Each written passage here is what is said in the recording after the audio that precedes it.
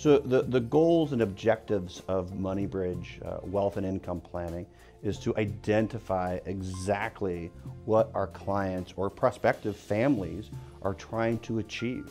Everyone who comes in is a unique case.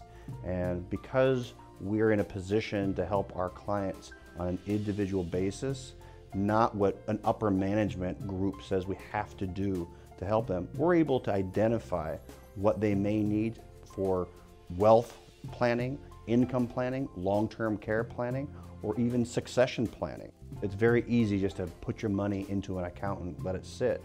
But what we want to do is develop a plan that's exactly what our clients are trying to achieve.